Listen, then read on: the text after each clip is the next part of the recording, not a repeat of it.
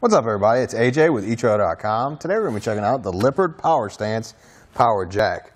So this is going to be great for helping you get your trailer attached to your truck. You don't have to manually do anything up here. Now it does have that option if you do run out of power, but it also has two different power options. You can have it run to your battery at all times. That way you have onboard power right here on your trailer. But if your trailer doesn't have it like ours, you can just plug it straight up into your 7-pole and then use the power from there.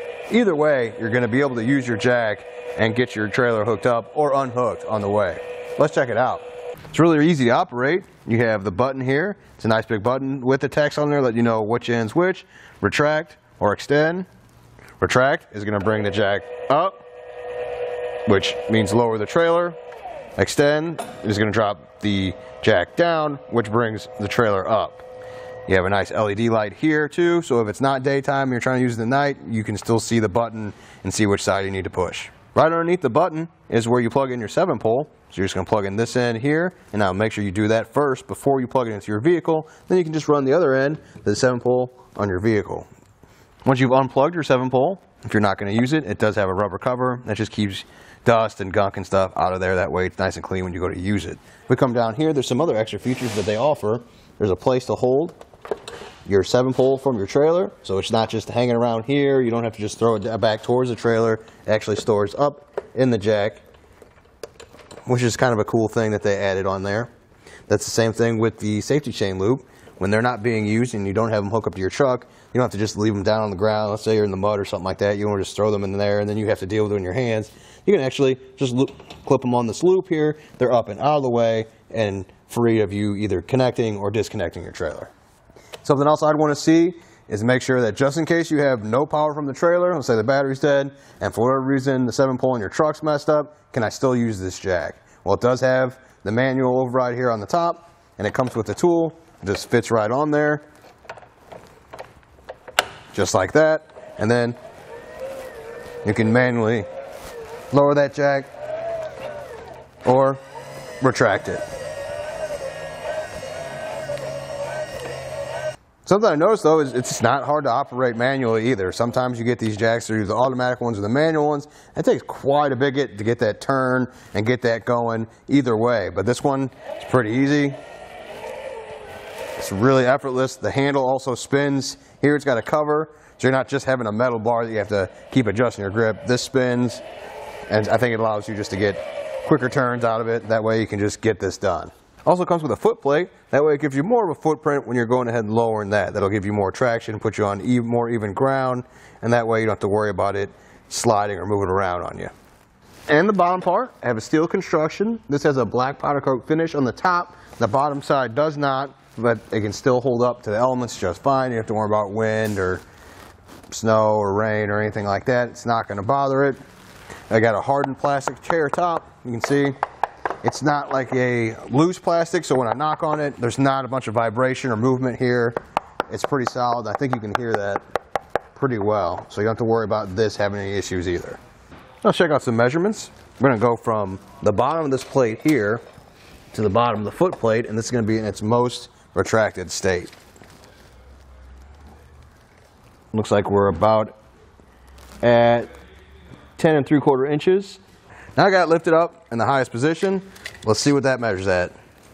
We're going to do the same thing from the bottom of the foot plate to the bottom of this plate right here. Looks to be about 28 3/4. So that's going to give you 18 inches of lift. The Power Stance has a weight capacity of 3,500 pounds, so just keep that in mind when you're loading up your trailer. That's as much as it can handle. With 1,000 pounds on this trailer, I can say that it takes 47.2 seconds to extend 6 inches, and then it's going to take 43.5 seconds to retract 6 inches.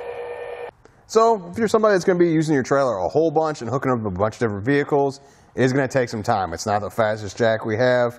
There's definitely ones out there that are way quicker, so if that's something you're looking for, that's going to eliminate it right away. I would look at a different jack just because if you need speed to hook up to different trailers, different truck heights and stuff like that, this isn't the one for you.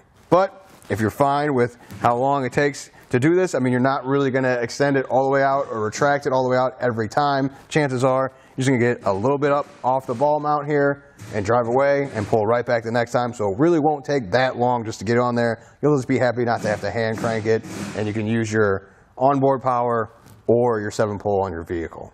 It works really well, but how hard is it to install? It actually didn't take us much time at all to remove the old jack and install this one. It's just 3 bolts. Follow along how we did it.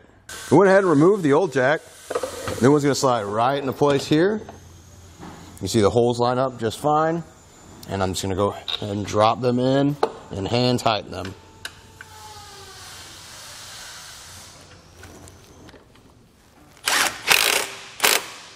After tightening down the included hardware up top, we're ready to add our foot plate here at the bottom. Just slide into place and line up those holes.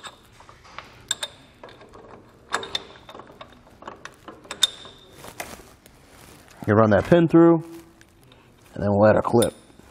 That's going to hold it in place. Next up is going to be the wiring. Now, you're going to have 2 ways to do this. You can run this to the battery, that way you always have onboard power, and this can be used if something happens to that battery, you can hook it up to your truck. We're not going to hook this one up today, we don't have a battery for this trailer, but we're going to run the 7-pole to the truck and get power that way. Now we're ready to hook it up to our truck. Just put the 7-pole in here, make sure you always plug it in to the jack first and then plug it into your power supply. Make sure the tab is at the right place here. It looks like it needs to be at the bottom. So just plug it in, push it into place, and you should have power. We got power, so now we can lower our trailer down onto our ball mount. I think that about does it. Thanks for hanging out, and I hope this helped.